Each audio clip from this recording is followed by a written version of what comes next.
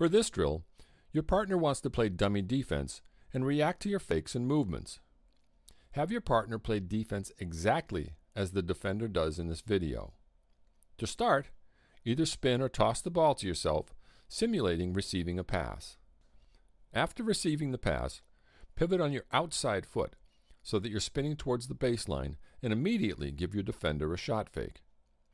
If your defender does not jump to block the shot, then step through with your outside foot and simultaneously go into a power dribble, moving towards the middle.